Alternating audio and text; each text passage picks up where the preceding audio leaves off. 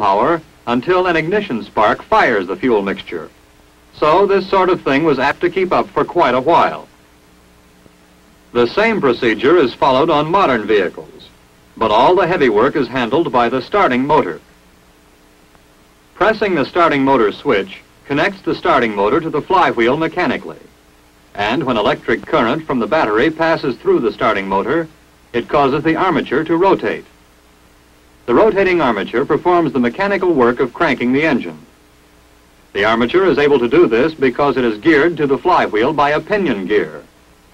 But why does the armature rotate when current reaches the starting motor? The answer lies in the relationship that exists between magnetism and electricity. Remember, when current flows along a conductor, a field is produced around the conductor, similar to the field around a bar magnet. And the stronger the current, the stronger the field. Furthermore, a magnetic field will cause current to flow if we move a closed loop through it.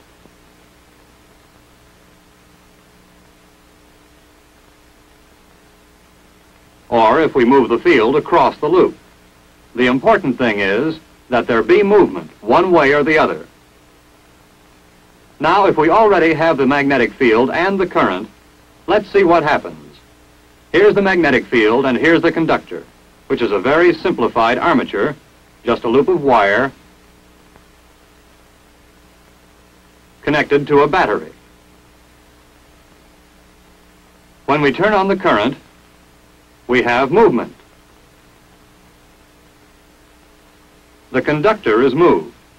The reason for this becomes clear when we examine the characteristics of magnets a little more closely. Every magnet has a north pole and a south pole. Unlike poles of magnets attract each other, whereas like poles repel each other. That is to say, if the north pole of one magnet is placed near the south pole of another, the attraction is so strong that they move closer together until they touch. Let us take a screen and place it over the magnet.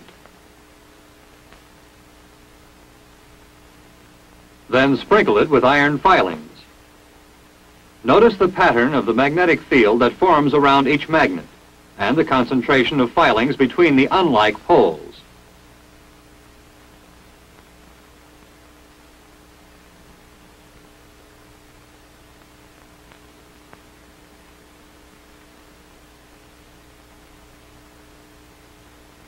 But if like poles are placed together, north against north, or south against south, the magnets are pushed away or repelled from each other. Now, when a conductor is formed into a loop and current flows through it, the loop itself becomes in effect a magnet and is known as an electromagnet. With the aid of iron filings, we are now able to see the pattern of the magnetic field. Like all other magnets, this one also has a north and south pole. Which is the north and which is the south is determined by the direction of the current. So, if we change the direction of the current, the poles automatically change positions.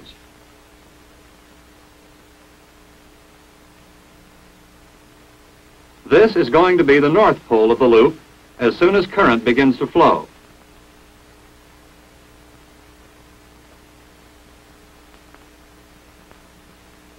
When we place the north pole of the wire loop near the north pole of the bar magnet and turn on the current, the loop starts to rotate because its north pole is repelled by the north pole of the bar magnet.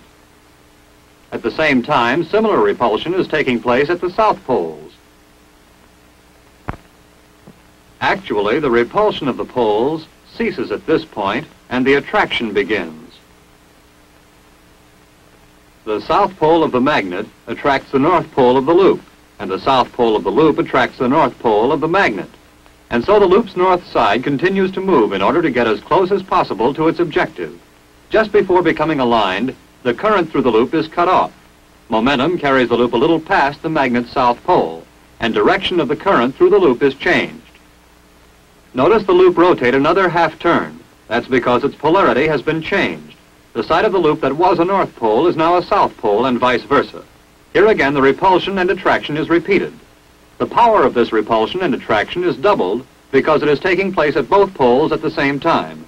Therefore, if it were possible to keep changing the direction of the current at precisely the right moment, the loop would rotate without halting.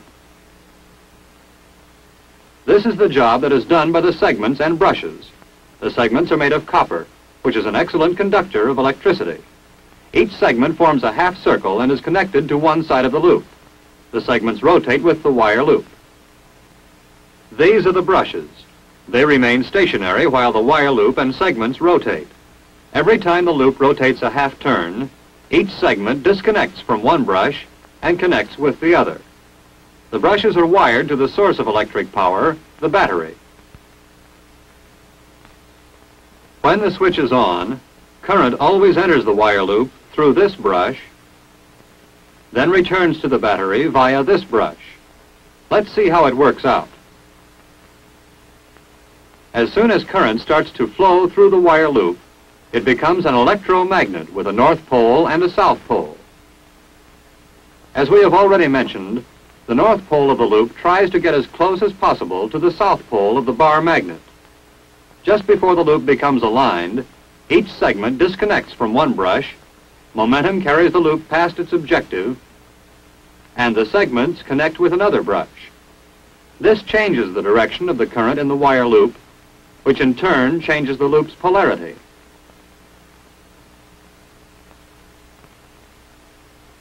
The loop's south pole becomes the north pole. As such, it rotates toward its opposite, the south pole of the bar magnet. But again, the direction of the current in the loop is reversed. So the north pole of the loop and the south pole of the magnet never quite get together, and the rotary movement continues as long as current is flowing. In this way, the starting motor changes electrical energy, as represented by the flow of current, into mechanical energy, as represented by the rotation of the wire loop. However, since a single wire loop will not develop enough power to be of any consequence, many loops or windings are required. Each winding must have its own pair of segments. Now, if we space these windings around an iron core, we have what is called an armature. The actual connections and arrangements of the windings are such as to allow a maximum amount of current to flow through the armature coils when they are in their proper relationship to the pole pieces. This allows each winding to add its turning effort to the others, so that they all work together to rotate the armature, as the complete assembly is called. Here we see the armature in a magnetic field composed of 4 bar magnets, which increases the lines of force of the magnetic field for the considerable power required. However, these larger magnets, which increase the rotating power of the armature, are too unwieldy.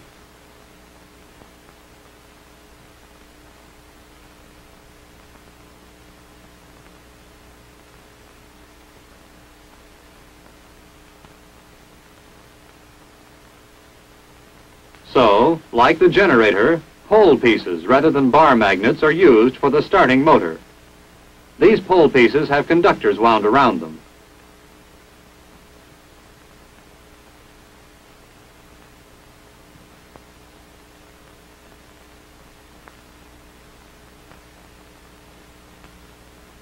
When current flows through, it builds up the magnetic field and the attraction of the poles is sharply increased.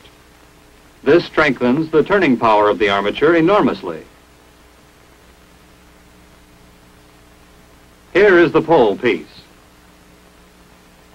and field winding, as seen in an actual starting motor.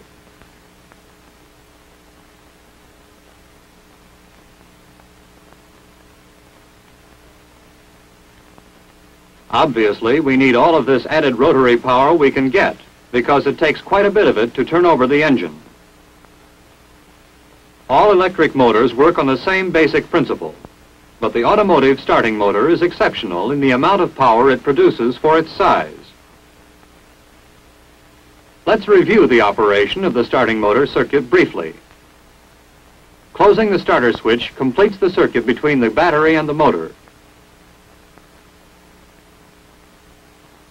The current from the battery gives polarity to the windings of the armature and field coils. This causes the armature to turn in an attempt to line up its own poles with the field poles of opposite polarity. But they never succeed, because as the segments pass from one brush to the other, the current in the windings of the armature changes direction, with a consequent change of polarity. The rotary power of the armature is passed onto the flywheel, and so the engine is cranked.